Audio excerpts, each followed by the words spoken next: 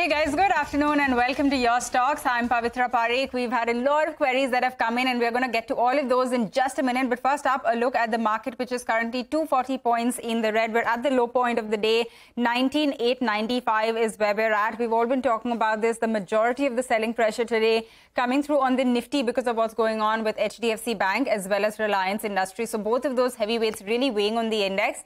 And, you know, it is not just HDFC Bank. Of course, that is seeing the biggest cut. But if you look at the Nifty banking pack, it has continued to fall after the open. So right now, it's down around 650 points, 1.5% gone over there. And it is a lot of the banks which have come under pressure. So whether you look at a Kotak, ICICI Bank, IndusInd, all of these have slipped to the low point of the day. The mid-cap index also, which, you know, up until an hour ago was just around 30-40 points in the red. That has slipped around 150 points from that level as well. So that is currently down around 180 points. That's what's going on with the markets. We'll talk more about this. But first up, let me invite our guest on the show. We have Rajat Bose joining us to talk all about the technicals and how the charts are looking. And we have Parthiv Shah, Director at Tracom Stock Brokers, to take us through the fundamental side of things. Rajat, Parthiv, as always, it's a pleasure to have you on the show. So thank you so much for joining us. You know, before we get into the queries, Rajat, just a word on, you know, the kind of fall that we have seen. We're at the low point of the day right now, 235 points. Do you see more pressure coming in specifically on account of what's going on with the banking pack? You see, although the banking pack has fallen quite a bit today by 650 plus points, but I'm not so worried about the bank Nifty. I'm rather worried about the mid-cap index, which has actually fallen the least. But first, to answer your query on banking, what I feel is that only if you find that the CNX bank Nifty, if it goes down to something like 44,950, there is the 20-day exponential moving average, which can give us a good support to it. And I expect a bounce back because there is a medium-term moving average bullish crossovers were happening by the end of Monday. So it would give that effect, though such effects come a bit belatedly. Regarding the Nifty, I would say that till such time you see the Nifty falling below 19,640, this is a course correction. But once 19,640 gets broken, that is the 20-day moving average again, then there would be problem. But one thing I would like to, through your channel, I would like to caution the small cap and mid cap bulls that they need to book profits because there would be serious problem going forward because this Nifty mid cap index has a habit of falling 50% on the maximum side and 25% for a minimum after such humongous bull run. All right. We actually saw one of these days play out last week as well, right? Where we saw an over 1,000-point kind of cut in the mid-cap index and there was a bit of a shakeout over there. Today as well, by the way, the small-cap index is still down around 1.2% and it has been pretty much at that level for much of the trading day. But with that, let's move on and get to our queries. We have Akash Kumar, who's written in from Noida. He says he has 30 shares of SBI, which he bought at 200. So he definitely made good money on this one. SBI currently at around 600. He says he's a short-term investor. I'm going to read that as maybe he doesn't want to hold on too much from these levels because if he bought at 200, he's been holding this one for a bit. And he wants to know the future prospects of his investments. Parthiv, let me come to you first on SBI. Good money has been made. We've been talking about this PSU pack rally. Do you think now is definitely, you know, the time to stay invested in this space? Good afternoon, Pavitra, Rajata, and our viewers. See, I think particularly because this investor is having a very short term in terms of the time horizon, and he's sitting on extremely good gains. He has almost tripled his money here. So no harm booking profits, but overall in terms of the long-term view for SBI, we are very upbeat on this particular company. The reason being that now even the public sector banks are firing on all cylinders. SBI in particular has done a lot of cleanup, and more importantly, I think it has one of the finest balance sheets in the entire banking pack, I would say. And they have capability to disburse loans and grow at the rate of around 10 to 12%, which is what the management is guided for. And going over to 2025-26, I think onwards, we are going to see good improvement in terms of the ROAs, ROEs, and even the credit costs are going to come lower. So overall, I think the bank is on a good trajectory, yet it is quoted at a little discount to a lot of its larger peer caps. And our sense is that SBI is a good hold here, but if the gentleman wants to book out some profits, no harm here. Okay, considering that he's already made such a good amount of money on this one. But Parthiv, take us through on SBI. Would you recommend that just from a longer term perspective, this is one to definitely hold, and this is not something that you should let go of? Also, within the PSU banking space, are there other names that seem attractive to you? Because a lot of them, at least through last week, were seeing 15-20% in terms of a jump.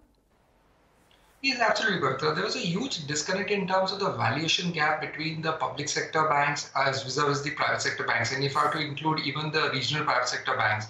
And more importantly, we are at a stage, or we are at a cycle where all of these PSU banks have done a massive cleanup.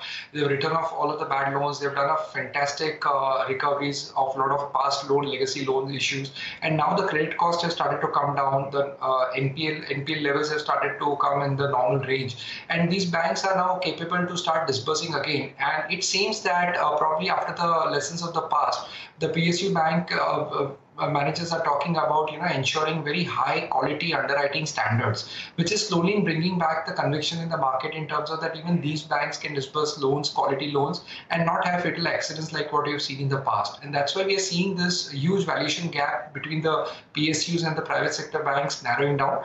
And a lot of these PSU banks have already re-rated, but in case of SBI, looking at its balance sheet size and the capability that the bank has, and in terms of the branch networks that it has, I think it will definitely be a big beneficiary of this current banking boom that you are witnessing. And if the GDP were to grow at around 6-7%, I have no doubts that the credit disbursement would happen at the rate of 12 to 15%, in which case I think SBI will ensure that at least its current market share is not lost, rather it will try and steal more market share from the weaker players. Okay, got that. That is on SBI as well as this entire PSU banking space. Rajat, what is your call on this one? He's saying only a short-term investor from here on. He doesn't want to perhaps hold for too long. What do you think is the right thing to do? Would you book this, profit that he's seen? Because he's made a good amount of money on this. Or would you say, from a 3-4 month perspective, it still makes sense to hold? Okay, regarding SBI, what I would say that he should continue to hold on for the time being, because unless it closes below 575, it doesn't become that weak. In fact, there is a golden crossover that is happening between, say, 20-day and a 50-day exponential moving average. The import of that initially it will fall, and then there would be a good bounce back, which the recent high, as I can see the recent high that happened last day, that was 608, that would be crossed, and it might test even 620. So from 580 to 620, 40-point gain, then I would be in Parthiv scam. I would also suggest booking profits there, because most of these banks and PSU counters have gone berserk in the recent months. One should take some profits away from the table. All right. I think berserk is the only way to describe what has been going on with some of these names, but very helpful advice there on both the technical side as well as the fundamentals. But with that, let's move on to our next query. We have Naveen Rao, who writes in from Telangana. He says he has 2,000 shares of Jain Irrigation, which he bought at 60. The stock is right now just around 62 rupees as well. So a little bit of money made over here. He wants to know whether he should hold or sell at current levels. Rajat, how is this one looking on the charts? I would say that this is, if I were in his shoes, I would book profits, because it has first posted a top around 60, around 70, and after that it again posted a second top, which is just below, I think, 68.90, and then it is coming down. Once it falls below 56, there would be movement towards retesting the 200-day moving average, which is close to 44. In fact, through your channel, I would tell people that not just the mid cap and small cap, book some profits, because the Nifty has reached a very critical resistance zone between 2250 and 2390. One is a Fibonacci 2.618 Fibonacci on the daily chart, and the weekly Fibonacci of 2390, that is on the weekly chart, based on the fall between, say, 12,500 to about 7,510, which was the COVID fall from February 11, 2020 to about 23rd March 2020. And now the Fibonacci is reaching, the Nifty is reaching on the close to the 2.618 Fibonacci. booking profits is definitely in order. Okay, got that. Let me also get to Parthiv on this one. Parthiv, of course, this is a stock which has had a very good run, but the buy price is, pretty high as well on this. Do you think there is more upside left in Gen Irrigation right now, or would you suggest, like Rajat pointed out, maybe get out of this one? See, Bhavita, this has been more like a turnaround story. I recollect back in 2019, sometime in July, I think this company had undergone a massive debt restructuring because they had a lot of legacy issues with debt and servicing the same. And post which, I think we've seen a slow gradual turnaround. And now probably the company is looking reasonably good in terms of how their reserves are placed and how it's doing. But I fully agree with Rajata's view that this probably is something which is already factored in, and probably the outlook going ahead, especially with the global sentiment, doesn't seem very good. So I think no harm exiting here, wait on the sideline, and there are a lot of other quality plays in this segment, especially likes of Supreme Industry or Astral, where I think on any dips one can look into those stories vis-a-vis Jain Irrigation, where the past track record in terms of management's ability of capital allocation was always a question mark. Okay, got that. Right now, today, the stock is up around 3% and it has had a solid rally. If you look at just the past 6 months or so, I think it's up around 80% over there. But with that, it is time for a short break. There are lots more queries that have come in, so we're going to get to all of that in just a bit. Stay with us.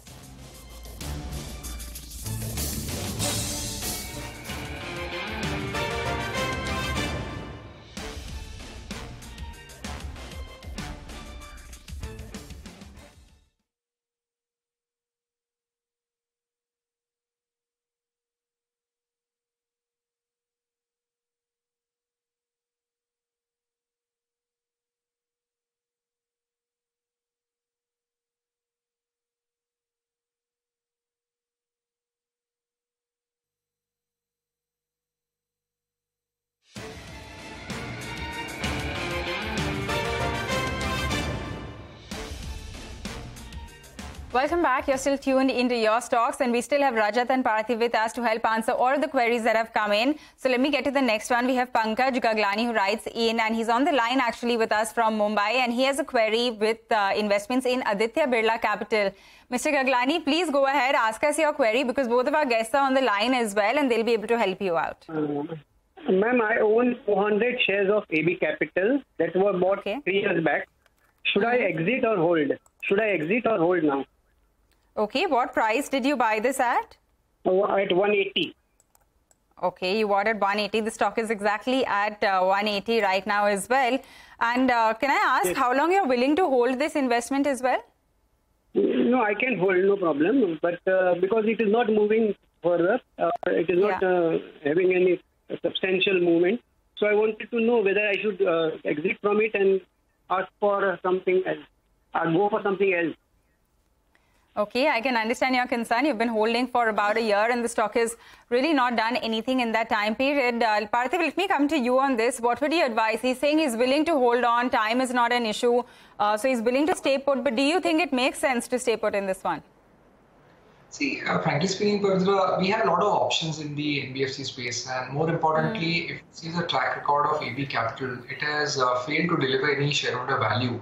I recollect when this company was spun off from the original parent, it was quoting at somewhere around 250 levels, post which, during the crisis and IL&FS crisis, etc., it had gone to as low as 90 bucks. From that, it has recovered to around levels of 180. So, frankly speaking, it has done nothing ever since it spun off. And probably, there was some issue in terms of, how the NBFC book was built, which is now getting probably cleaned up. And also we have seen that it's another subsidiary, which is the Aditya Birla Asset Management Company. It also got listed and it's still quoting well below the IPO price. So I think I'm a little wary of suggesting to hold on to this particular counter. If he's looking for something on a longer term horizon where there can be very good scale for at least 3 to 4 years, we are more upbeat on Jio Financial Services, especially knowing the fact that it is backed by Mr. KV Kamath and the team is extraordinary, and they've already done a lot of partnerships with BlackRock, and also they are looking into a lot of different segments and trying to disrupt the industry. So that would rather be counterproductive for players like AB Capital, but I think Jio Financial Services has the ecosystem to deliver. That is why we would feel that stock can outperform the NBFC space as compared to AB Capital. Okay, got that. So that could be, an alternative to this investment. Rajat, what is your view? Would you agree here that Aditya Birla is maybe not the best stock to be invested in because he's been holding for a year? It's not given him anything at all, and he is willing to switch as well to a different stock. I would comment on Aditya Birla. I'm not going to compare because probably I would be violating some regulations for SEBI because it says that you can come up with a research report, but you can't make comparisons. Then you are stepping into the role of an investment advisor. So Aditya Birla Capital, now it looks like it is distributing. It was this distribution is happening between July high close to 200, and after that there had been one downswing, then another. Then there was a corrective upswing close to that close to that high of 200, and now it is liquidating. I mean, people are actually selling off, and the moving averages are giving bearish crossovers. So, if the recent low is broken, then probably there will be a fall. This low is around, say, 177. If 177 is taken out, the first target would be the 200-day exponential moving average, which is roughly around, say, 165.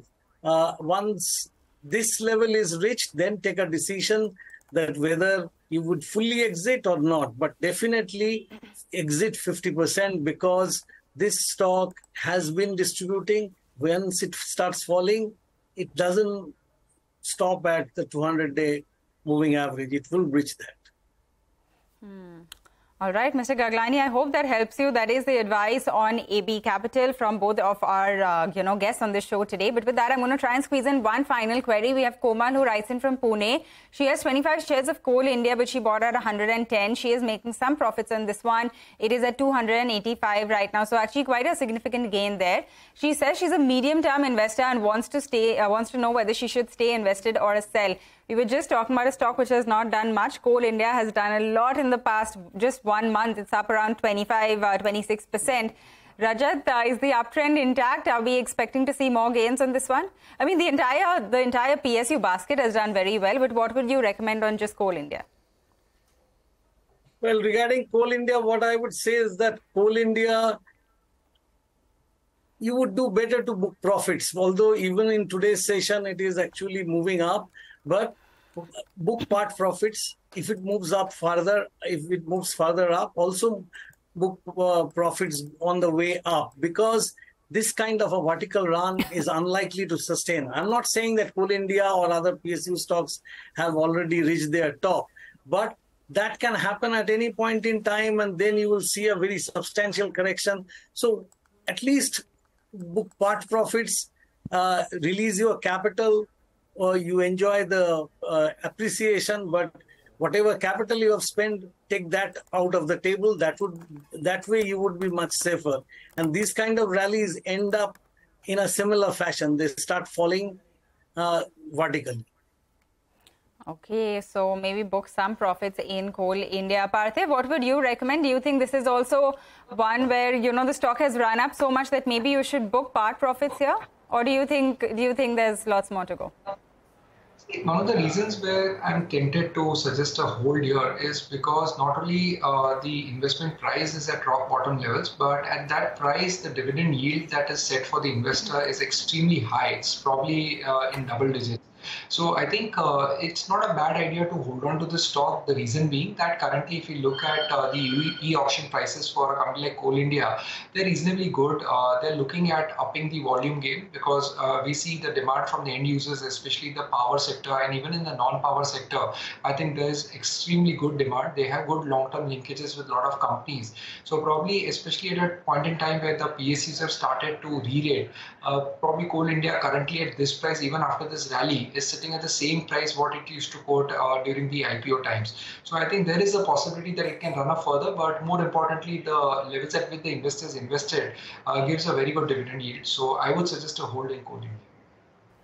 Okay, Coal India and Parthiv, they're suggesting a hold. The stock, like we were pointing out, is up around 25% in just the past 1 month. But with that, we're going to wind down on this edition of Your Stocks. Parthiv, Raja, thank you very much for joining us and taking us through all of these queries which have come in. We're going to wind down with the markets not looking any better than when we started. 230 points gone on the Nifty. The Nifty Bank still down over 600 points. Thanks for tuning in. We have closing bell after this short break for the final hour of trade today.